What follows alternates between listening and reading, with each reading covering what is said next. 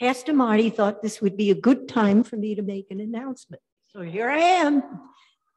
I'm in the fellowship hall with Chris after the service, where the people that are delving out these delicious confections called boomerangs. And if you've never had one, oh my, they're delicious. They really are. We are almost selling out. We sold 56 dozen at the bazaar, unheard of before. And orders are just flying out the door. So we have 2 more work sessions, and that's it. And the deadline for orders is the 5th of December. If you want to order or take some today, we'll be available. They're $7.50 a dozen. Thank you.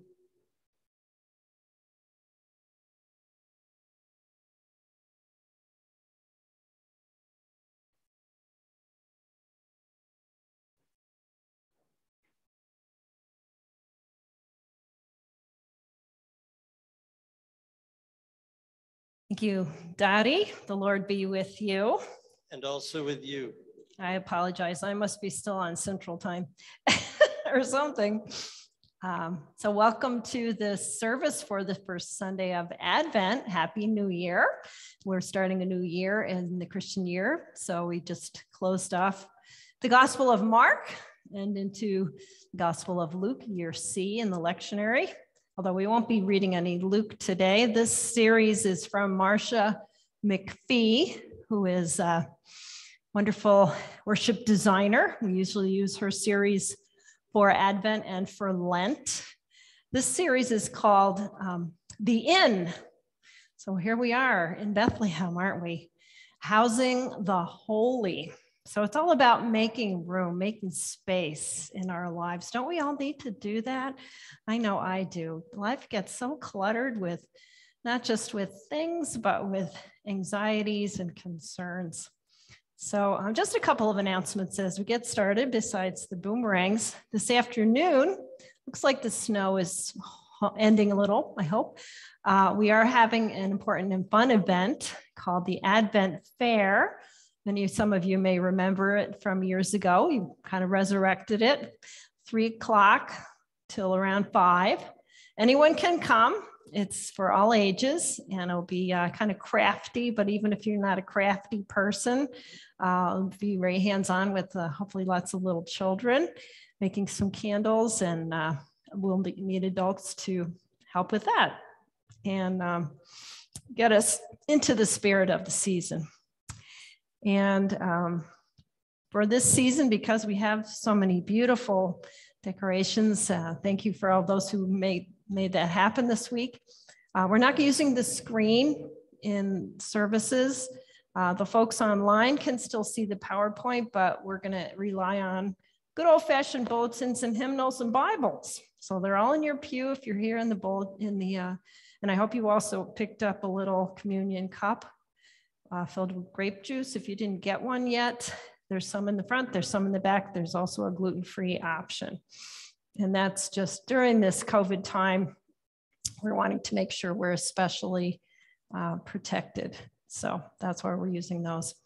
I also will be gone next Sunday. I'm going out to Colorado to officiate at my Aunt Johanna's funeral in Boulder, Colorado at the United Methodist Home. Trina Halstead will be preaching. She's a lay speaker from Mount Vision. I know you'll really enjoy her. She's wonderful. She also works for Healthy Families here in town. Some of you may know that agency. There's prayer cards in the pew. What else should I say? We're a reconciling congregation, open to all. And up in the booth, we have Randy and Willa, and John's going to be doing chimes and piano and organ for us. And I'm Reverend Marti Swords-Horrell. So let's begin with a word of silent prayer, just a time to collect ourselves and breathe in the calm and peace of this season.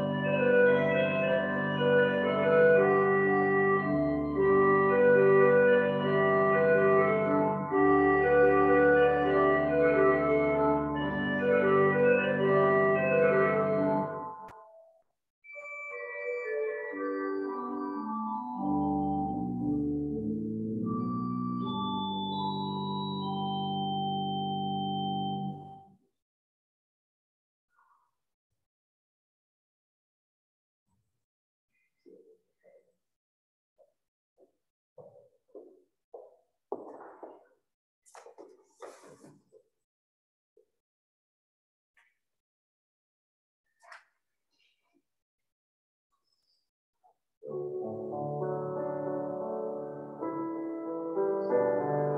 pandemic has laid bare and widened economic disparity locally and globally. As we enter the Advent season, how can our church become a house where the holy will be born anew, offering respite, sustenance, and care, opening the doors ever wider to those seeking shelter from the onslaught of life? No one church can do it all, but each can do something. As we study the biblical prophets that call us to care for our neighbors and to make room in the inn, the lonely and frightened spaces within us are filled with the light of hope, peace, joy, and love.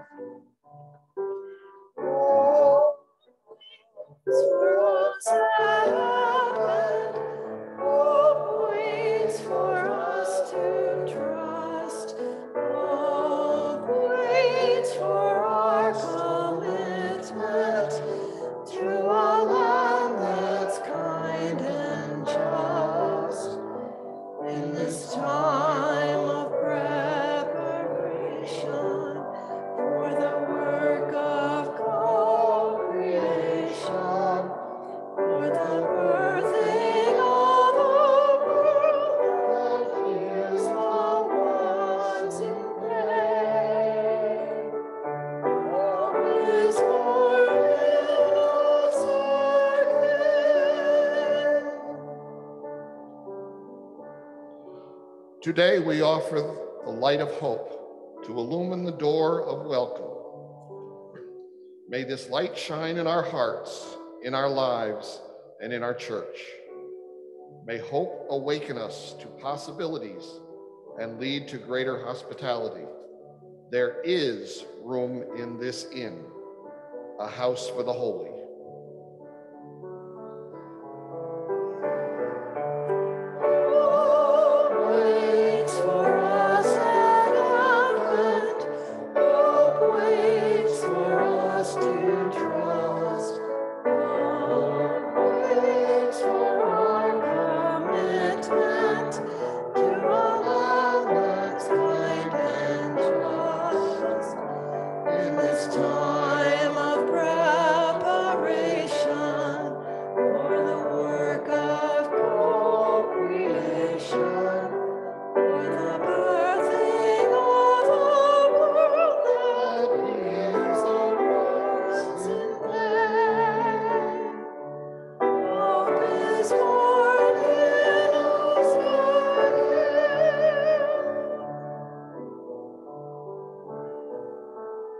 The hope of Christ be with you.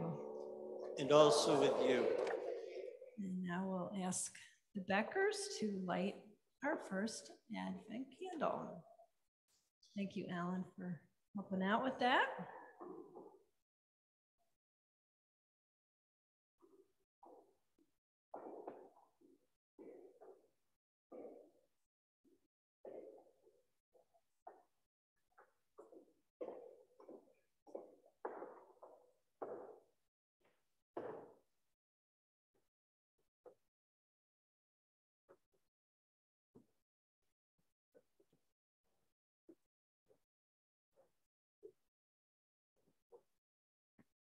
Don't hang on that.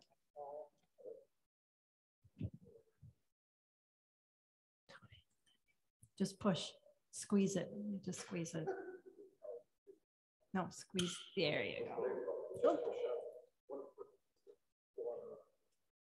There you go.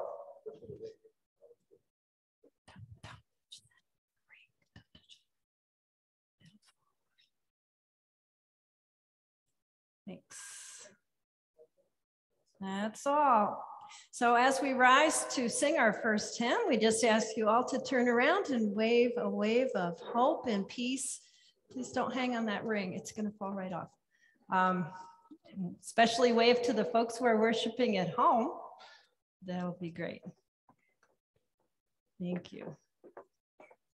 And our opening hymn is number 203 in the red hymnal. Hail to the Lord's Anointed.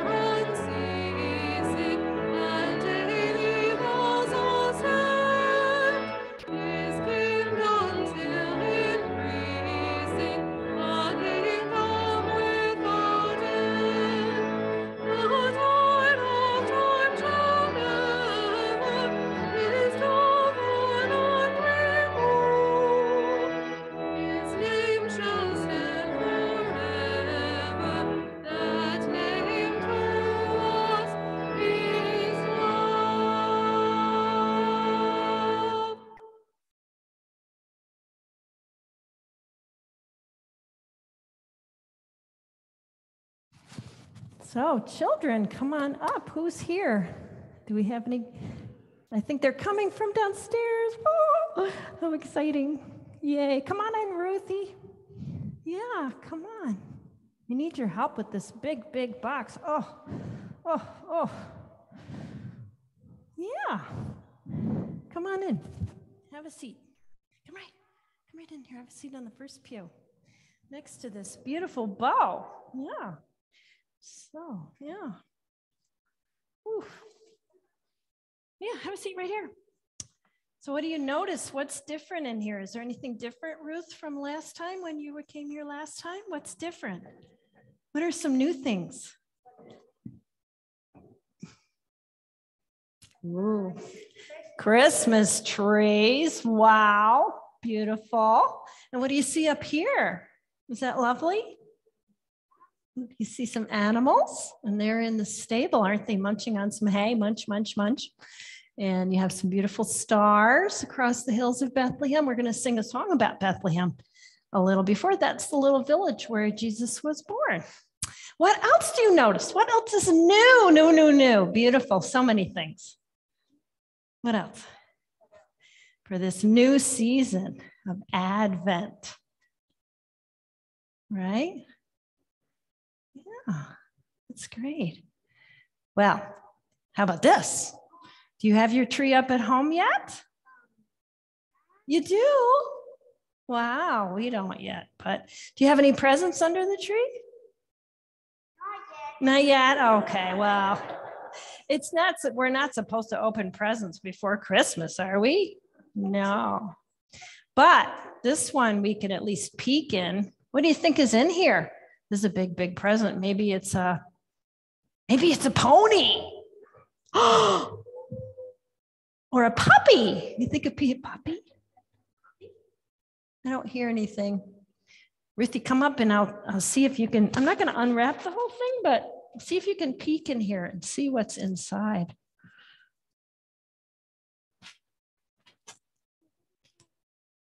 You see any? Nothing, right? It's not, there's nothing in there. But it's full of possibilities. It's full of, I know you'd be good at making this into something else, right? What would you do if you had a big, big box like this at home? Would you make it into something? Maybe a house. You could open this hole up here and make it into something. You could crawl in and out. You could hide from your little brother. You could make it into a tower or a fort. We went to a big, long thing called Fortlandia in Austin, Texas, where they had a long series of forts. I think we walked 5 miles that day and climbed on all these forts. So you could make this into a fort, right? Wouldn't that be fun? And the only thing you need to make all those things is imagination. And I know you have a lot of that. And hope, right? You can't have hope without imagination, because hope and imagination go together. So when we're hopeful, it's because we can imagine just not a stupid old box. We can imagine making it into something like a present or a fort or whatever you want to make it into, right? Wouldn't that be fun? So that's what we're talking about today is hope and imagination. So I think John's got some chimes for us. Would you like to sing our new song for Advent? That will be so fun. Yeah, this is a song that John wrote many years ago.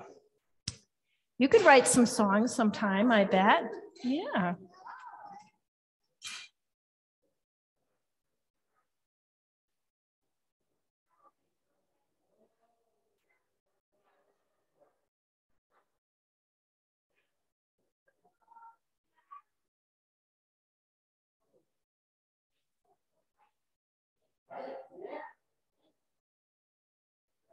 A minute.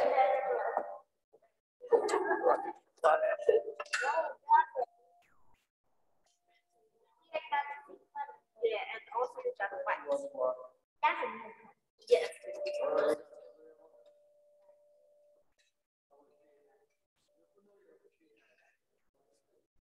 Well, good morning. Good morning. How are you? Good. I have to go grab my other book. Good. Hold at the farm now, okay? Don't go.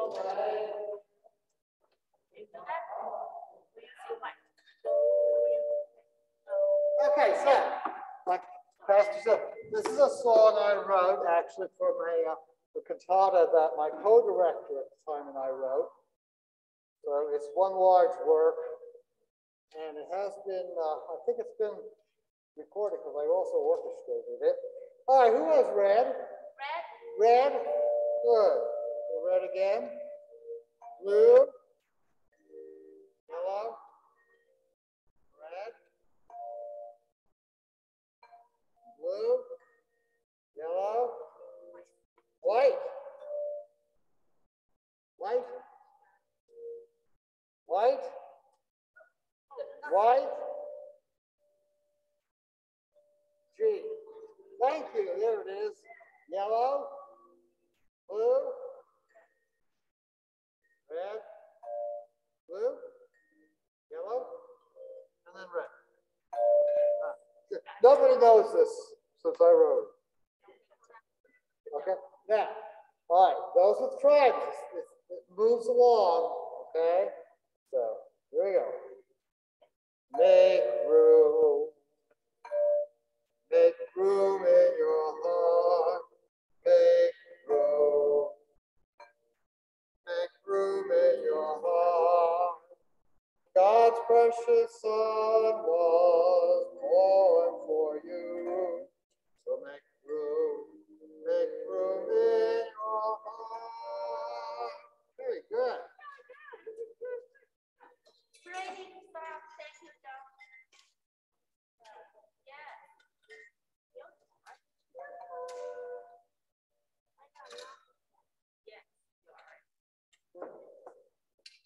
Thank you. Good job. Good job. Thank you.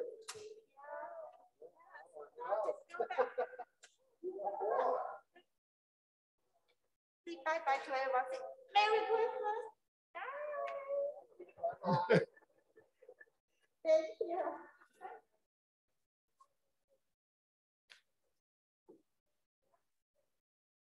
The first reading is Jeremiah 33, verses 14 to 16. The time is coming, declares the Lord, when I will fulfill my gracious promise with the people of Israel and Judah. In those days and at that time, I will raise up a righteous branch from David's line, who will do what is just and right in the land. In those days, Judah will be saved, and Jerusalem will live in safety. And this is what he will be called, the Lord of our righteousness.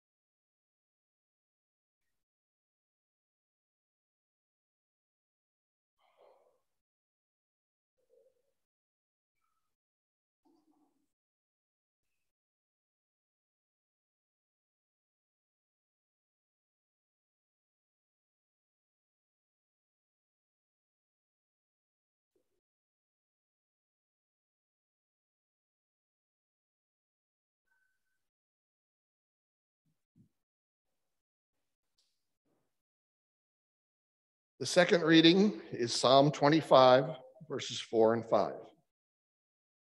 Make your ways known to me, Lord. Teach me your paths.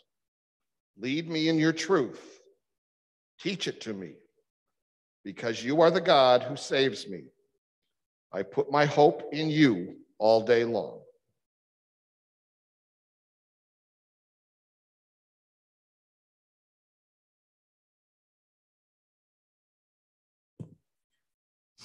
Thank you, Alan. Man, that song always makes me cry. Just says it all. Today, on this first Sunday in Advent, we are opening the doors to hope, as the innkeeper did for Joseph and Mary in Bethlehem so long ago.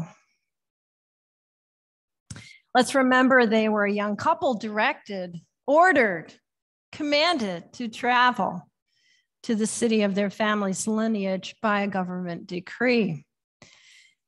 Ordered to travel by an oppressive regime, an occupying force, Mary, big with child. But there was no room in the inn that night. The innkeeper nevertheless opened the door of the stable. How could he have known? He was opening the door to the hope of the world, Emmanuel. Today we are opening the doors to hope. To be human is to hope against hope, even when all seems lost.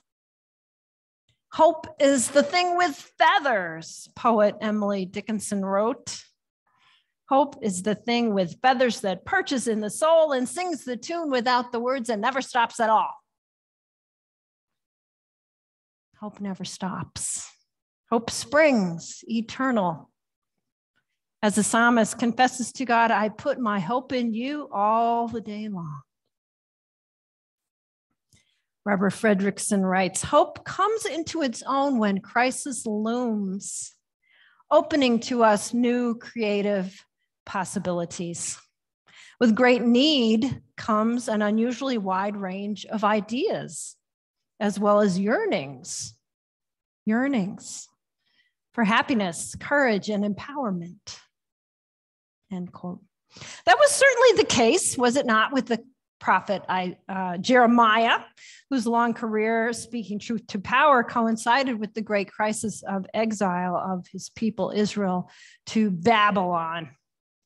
The words we heard Alan read from chapter 33, part of what's called the Book of Consolation, came to Jeremiah while he was under house arrest by the imperial guard. Even so imprisoned, Jeremiah never lost hope. He proclaimed that God's promises are trustworthy and true. He predicted that God would respond creatively to the people's crisis, causing a new branch to spring out of the stock of David, a new ruler who would do what is just and right in the land. And his name shall be called, the Lord is our righteousness. And the early church saw in those hopeful words a prophecy of the coming, the advent of our Lord Jesus Christ. Hope is the thing with feathers that perches in the soul and sings the tune without the words and never stops at all. Last Sunday, when we were in Austin, Texas on our Thanksgiving trip, some of my sister's friends threw her a birthday party with people sitting at various tables around the yard. Yes, you can have a backyard party in Texas in November. That's a great way to gather with a large crowd during COVID. And my sister introduced Dana and me to a woman she works with at the University of Texas, Tanya Voss, head of field ed at the social work school. As well as to Tanya's wife, we fell into a long and fascinating conversation about, of all things, the future of the United Methodist Church. Tanya and her wife are members of University United Methodist in Austin, which is a reconciling congregation. She was dumbfounded to hear that we have been reconciling since 1989. She She didn't even know that was a thing in the 80s. Tanya grew up in a very conservative town in rural East Texas. She knew she was lesbian since she was quite young. Her parents disowned her when she came out to them as a teenager. But the United Methodist Church youth group opened their arms to her and loved her just as she was. Amen. That's what we're talking about this Advent. Opening the door to hope. Opening that door can be a matter of life and death. Choosing to make room for flourishing and loving and growing rather than allowing people to shrink back from fear and rejection. We're opening the door to hope this Advent and every season, continuing to live into our vocation as a reconciling congregation to be a safe haven for people in crisis, strengthen our commitment to our mission to be a congregation of faith and doubt, standing in solidarity with all who are marginalized and oppressed as Jesus did. Hope is the thing with feathers that perches in the soul and sings the song without the words and never stops at all. This weekend, many of us have been singing along with tunes from the musicals that Stephen Sondheim wrote. The great composer, playwright, and lyricist died on Friday at the age of 91. It's amazing that Sondheim grew up to be such a creative after the childhood he endured. He said later he never really had parents, although he did leave a husband. Jeff Rowley married rather late in life. Sondheim's father left the family when Stephen was 10 years old, left him with a mother who alternately abused and teased him. When you think about the musicals he collaborated on, many of them are about people seeking family, which everybody needs. Everyone needs a family, amen? People seeking family, of which he had little personal experience, but plainly yearned for. Think about, how the Jets and the Sharks both kind of function as family in the West Side Story, and Company, and Into the Woods, so many more. As a young boy, Sondheim was mentored by no less a shining star than Oscar Hammerstein II, a friend of his parents who took him under his wing, became a strong parental figure for him, as well as mentoring him in the ways of writing for the musical theater. Sondheim wrote his first musical when he was a teenager. He showed it to Hammerstein, who told him it was the worst thing he had ever read, but that he would help him if he wanted to learn. So the great master worked with the young writer and gave him some writing exercises, opened the door to hope in his life. In the end, Sondheim turned all of Hammerstein's training on its head to invent an entirely new tradition of American musical theater, a tradition that's not just about entertainment, but speaks to the burning issues of the world in which we live. How will we make room this Advent, clear a space, open the door to hope in some young person, some old person, some whatever age person's life, in a family's life, in a whole community's life, in a nation's life? This week, my husband and I read a lot of books to our granddaughters and grandnieces and nephews. And one of my favorite books to read to them is The Little Engine That Could by Waddy Piper. It's a classic about the little blue engine, I'm sure you know it, who comes along at just the right moment to help a broken down train pull its load of toys and books and good food over the mountain. Hope is that little engine within us that refuses to give up, that says over and over, say it with me, I think I can, I think I can, I think I can, I think I can, I think I can, I think I can. Hope is a habit we can cultivate. Hope is a cognitive skill that brings more good into the world.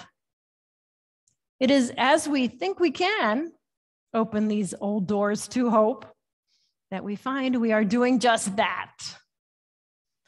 So as we break the bread and drink the cup of Christ's sacrifice today around our Advent table of hope, we are clearing space. We are making room in our hearts, in our lives, for the birth of the Christ child. Amen.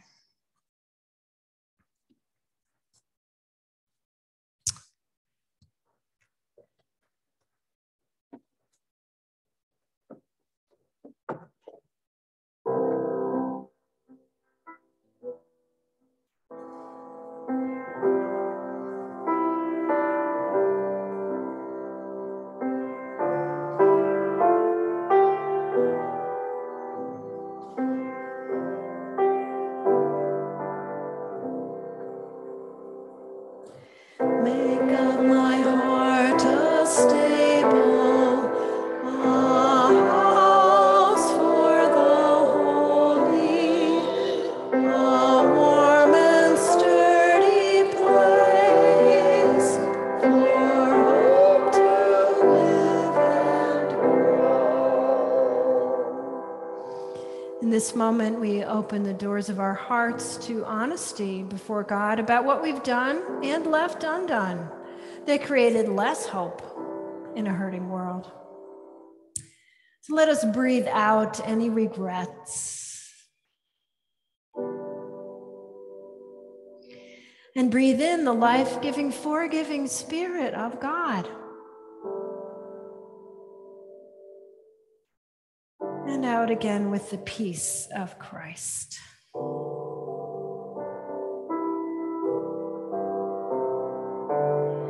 Make of my life a stable, a house for the holy, a warm and sturdy place for hope to live and grow. In this moment, we open the doors of our lives to the call of the Spirit, inviting us to become more than we can ask or imagine. Let us breathe out our fear and breathe in the courage of the Spirit of God.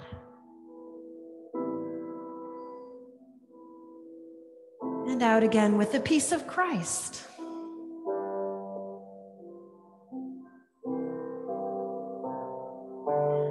Make of our church a stable, a house for the holy, a warm and sturdy place for hope to live and grow. In this moment, we open the doors of this church, filling it with the compassion of Christ for all those who are struggling. Remember and pray for all those who are on our prayer list, especially for the family of Evelyn Schaefer, a member who died at age 97 on Thanksgiving Day. Her service at the gravesite at Glenwood will be private for the family on Tuesday. Lift up the Schaefer family and all those on our prayer list. We pray for those who are suffering economic hardship and insecurity in basic needs. May abundance be shared. We pray for those who are suffering mentally, finding it difficult to cope. May paths open and hope return. We pray for those who are suffering illness or injury. May healing abound.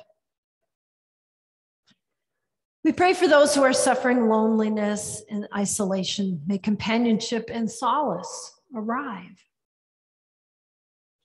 We pray for those who are suffering discrimination, fear, and violence. May they know respect, respite, and safety.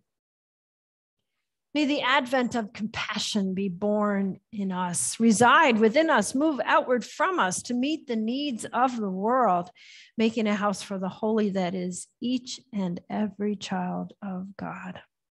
We pray this in the name of Jesus, who taught us to pray. Our Creator, Redeemer, Sustainer, who art in heaven, hallowed be thy name. Thy kingdom come, thy will be done on earth as it is in heaven. Give us this day our daily bread, and forgive us our trespasses as we forgive those who have trespassed against us. and lead us not into temptation, but deliver us from evil. For thine is the kingdom and the power and the glory forever. Amen.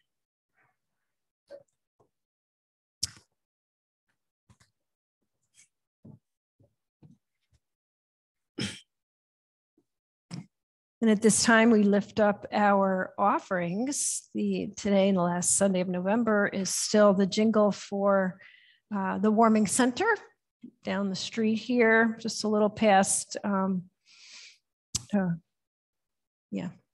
little before Nick's. It's on the other side of the street though. And for all the gifts that have been sent in from various directions by mail or by PayPal, the Tithely app, many other ways. The Bible doesn't actually mention an innkeeper in the story of Jesus' birth, but this popular notion is alive in our imagination.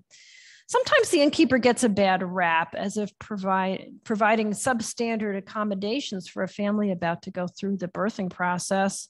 But what if we saw the innkeeper as someone who, with a full house, thought literally outside the box to solve a problem? What if we endeavored to do the same, to provide ministry to house the holy in ways we have not yet imagined? Let us pray that in this Advent season, we will invite ministries that stir our imagination, that these gifts will be used for those. Lord, make it happen as we know only you can do. Bless these gifts and bless our imagination to think outside the boxes of ministries and to create a space for hope. Amen. Now we will move into a time of Holy Communion. I hope you all, as I said before, anybody not have a little communion kit? So I think we're all set. And we also have gluten-free ones. Yes, we do.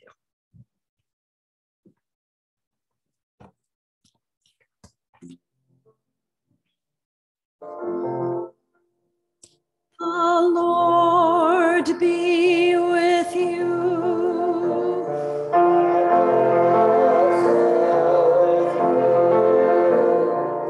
Lift up your hearts.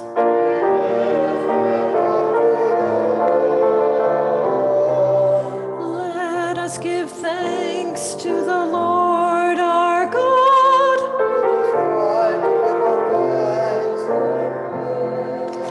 It is right and a good and joyful thing always and everywhere to give thanks to you, Almighty God, creator of heaven and earth. You formed us in your image and breathed into us the breath of life. When we turned away and our love failed, your love remained steadfast. You delivered us from captivity, made covenants to be our sovereign God, and spoke to us through your prophets. And so with your people on earth and all the company of heaven, we praise your name and join their unending hymn.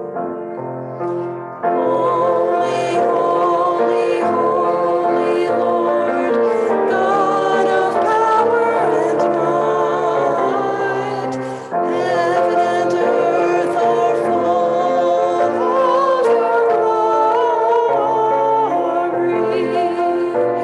Hosanna in the highest, Hosanna in the highest, Hosanna in the highest. Blessed is the one who comes in the name of the Lord. Hosanna in the highest, Hosanna in the highest, Hosanna in the highest. Holy are you, and blessed is your Son, Jesus Christ. Your Spirit anointed him to preach good news to the poor, to proclaim release to the captives and recovery of sight to the blind, to set at liberty those who are oppressed, and to announce the time had come when you would save your people. He healed the sick, fed the hungry, and ate with sinners. By the baptism of his suffering, death, and resurrection, you gave birth to your church, delivered us from slavery to sin and death, and made with us a new covenant by water and the Spirit. On the night in which he gave himself up for us, our Lord Jesus took bread. After having given thanks, he broke the bread and gave it to all his disciples, saying, "Take and eat. This is my body, which is given for you. Also, after supper, he took the cup, again, giving God thanks and praise. He gave the cup to all his disciples, saying, "Drink of this, all of you. This is the new cup of the new covenant, poured out for you and for all people for the forgiveness of sins. Do this whenever you drink it in memory of me." And so in remembrance of these, your mighty acts in Jesus Christ, we offer ourselves in praise and thanksgiving as a holy and living sacrifice in union with Christ's offering for us as we proclaim the mystery of faith. Christ has died, Christ is risen, Christ will come again. Hosanna in the highest, Hosanna in the highest, Hosanna in the highest. Pour out your Holy Spirit on us gathered here and on these gifts of bread and cup. Make them be for us the body and blood of Christ, that we may be for the world the body of Christ, redeemed by his blood. By your Spirit, make us one with Christ, one with each other, and one in ministry to all the world, till Christ comes in final victory and we feast together at his heavenly banquet. Through your Son, Jesus Christ, with the Holy Spirit and your holy church, all honor and glory is yours, Almighty God, now and forever. Amen. Amen.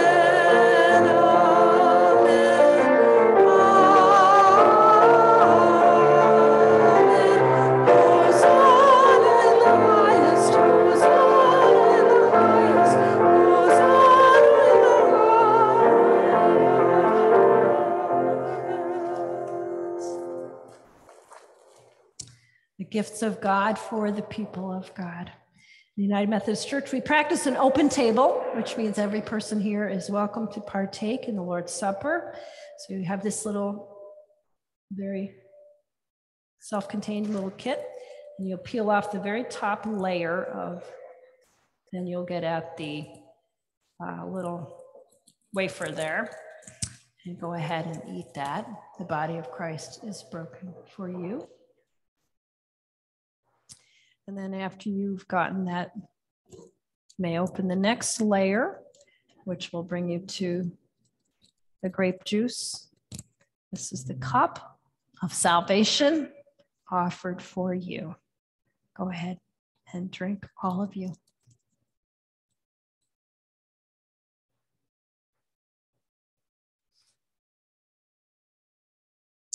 Lord, we thank you for feeding us with this holy meal.